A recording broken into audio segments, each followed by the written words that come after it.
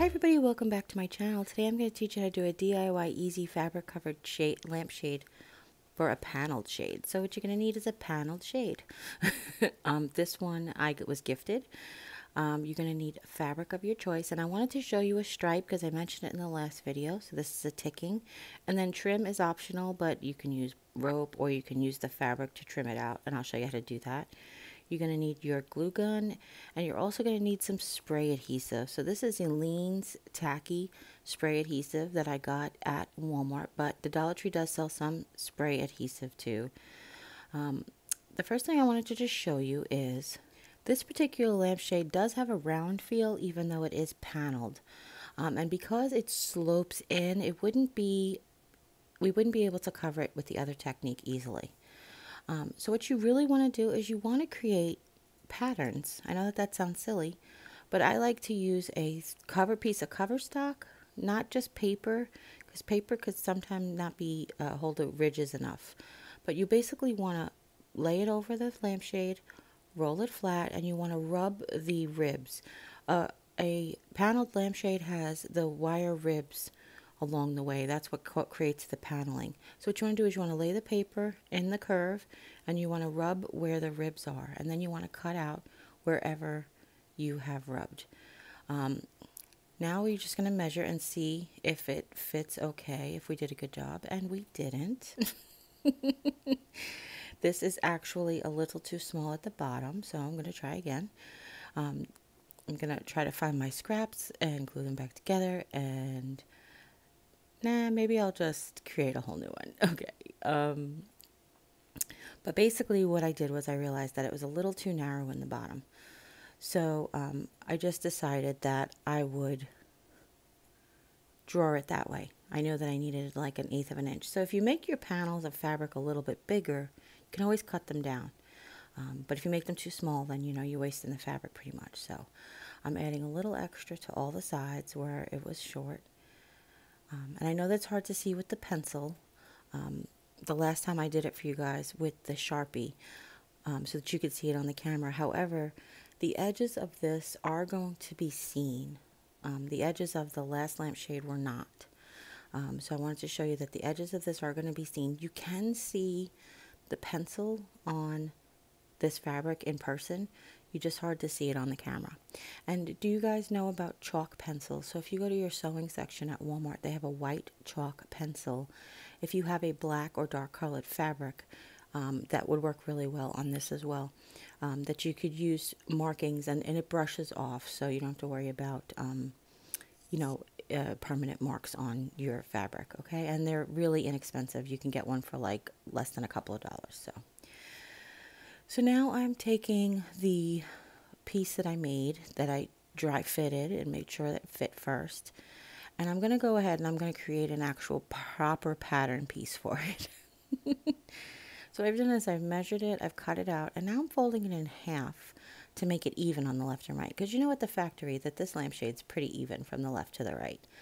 And then I've also marked where it would land on the ticking. So basically, my little perfectionist side of me wants each section of this fabric to have a stripe down the middle of each section. So what I've done is I've marked on the pattern where a ticking should line on the top and bottom to line it up. And this way, when I cut it out and when we mold it to the lampshade, you'll see it creates these really nice these points. So this fabric is ticking, and this is in a black and white, which actually when it's up close it really does look navy blue and white, but I swear it's black and white. That's what it says on it. I've used it for lots of places in my house because I have a lot of French country decor, and ticking in toile are just so French country. But ticking is also very farmhouse. It's very country. It started out as mattress ticking. I'm sure you've seen like Little House on the Prairie, and that's what the mattress was made out of that was stuffed. So because it was a very inexpensive, durable fabric from, like leftover fabric at mattress factories, it was often readily available, inexpensive for the homemaker. So that's why it ended up having such a country feel to it. So I'm just cutting out all the pieces. This particular lampshade has 6 panels. The ones in my dining room only have 4, so you cut out whatever you need, whatever the shape of your fabric is, okay? And I will mention in a bit that I didn't press mine. Now, if you watched the last fabric shade video, I didn't press it, but we were able to stretch it enough where I got the wrinkles out. This particular method, you don't really have the opportunity to stretch it much, so you may want to iron yours. I did not iron mine. I can always go back and add a little heat to it, but sometimes the tacky glue will unadhere in heat, so be, you know, too much heat, like steam. I'm sorry, not heat, steam. Never mind. I could go add some steam to it, but be careful because the tacky glue can sometimes unadhere in the steam. So what I'm doing is I've sprayed them down like I've done before with the other tutorial. I sprayed the fabric, not the shade, and I'm putting every other panel on. Because then what I'm doing is I'm dry fitting the panel that overlaps it, and I'm cutting it to make sure it fits nice, and I like the way these points go. Do you see that? It creates all these really nice points with the ticking and the panels. So I'm just trying to make it as pretty as possible. And we've cut the pattern to be a little bit larger than the actual panel, remember, so that we can fix it. So now I'm feeling where I'm feeling where the rib is, and I'm trimming it as necessary. Now, if you just saw there, I actually did spray the shade.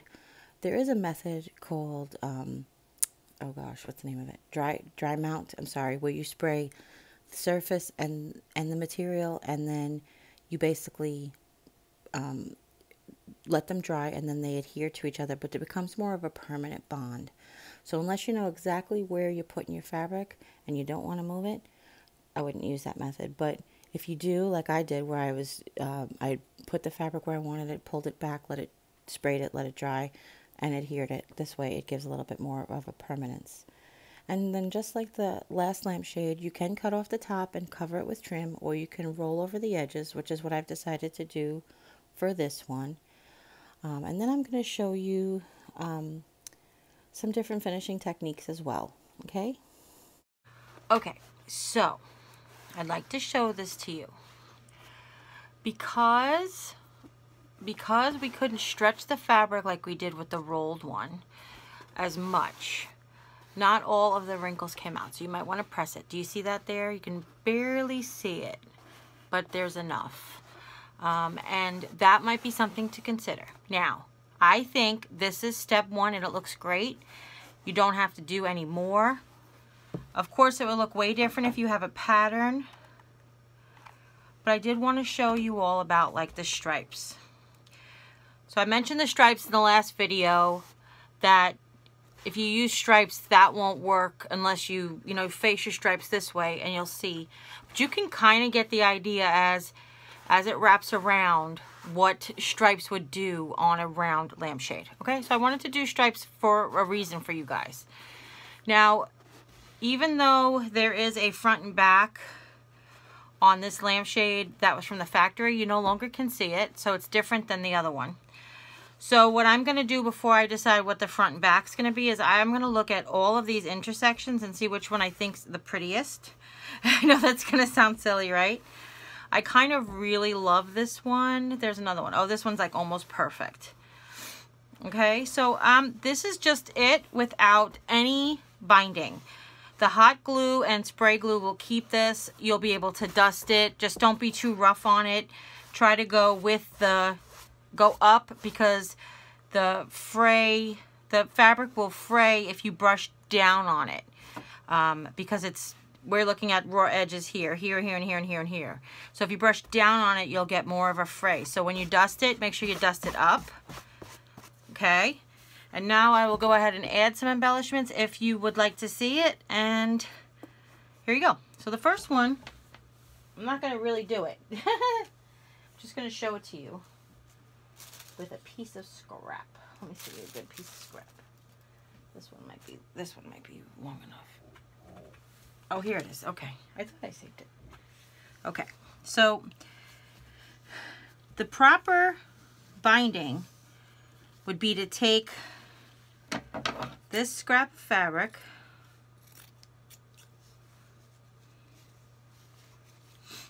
Okay, so a proper binding would be take a scrap of fabric with an iron, fold over a ½ inch, ¼ inch, somewhere in between, and then fold over again and create an actual piece of binding, like a finished binding piece. I realized I picked a fabric you can hardly see in line. And then you can glue this closed. So let's actually, I'm going to do it the other way. So let's run a bead of glue here. Let's fold in this edge. And it's easy with a stripe because you can just maintain the stripe. Or you can actually do it on the bias, would be really pretty, which is basically an angle the whole way. Okay. Okay. And to fold this like that. So, of course you would do it the whole length. You would do a piece that needs to be long enough. Okay, but I can just show you real quick. If we created this, then you can glue this here over the edge. Okay, just like the factory, I'm sorry, glue it here over the edge just like the factory did. So you want to make it a little longer. You want to glue it right on the seam to cover up that seam. Okay, now the other thing you can do is, should I leave out the ribbon? The ribbon. Well, you know what? I can show you. I got ribbon here.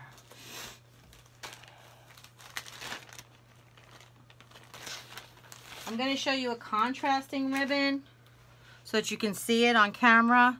This one's pink, obviously. This is just a ¼ inch satin ribbon. And then you can put that over the seam, which would be really nice if you did it in black or white. Okay. This is the width of the ribbon at the Dollar Tree, so you can see what that would look like. I feel like I had some open already. I feel like I did, but maybe not. So I'm just showing you, I'm not showing you to show you the gingham, but the gingham would be cute, right? Very Mary Angle Bright. But it just show you a little bit of a wider ribbon over, just like that piece of binding that was on there. The one that I like the best is the black cord. So the black cord that we used on the other lampshade, I like this one the best. Like I said last time, this one is from Walmart, but they sell it at different places. You can just glue this right on the seam.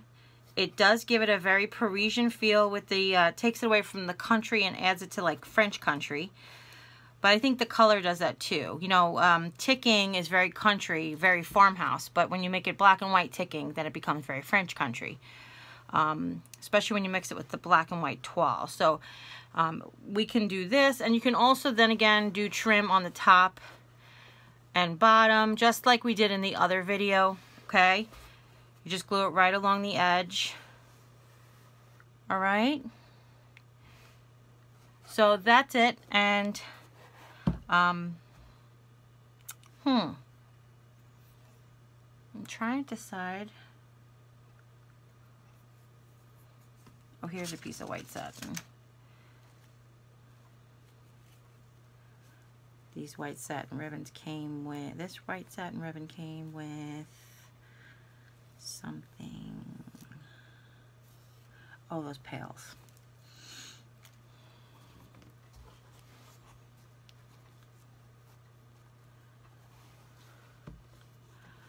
So you just want to glue, and be careful because when you glue in on, but you want to keep the shape of the, you can't glue it tight and straight because see that won't work. You got to go with the curve. So you put a little glue, stick it down, stick it down, stick it down, okay? Let's go stick it on a lamp. So that's it, everybody. I hope you really enjoyed this tutorial. I found it super easy. If you have any questions at all, leave them in the comments down below. Don't forget to share this video with friends and family. Anybody you know might be interested in recovering a paneled lampshade. And remember, you can do this with all different paneled lampshades. And if you haven't yet, click subscribe. When you do, a little bell will pop up. When you ring that bell, YouTube will let you know whenever we upload a new video. So as always, you take care. God bless. See you next time. Bye.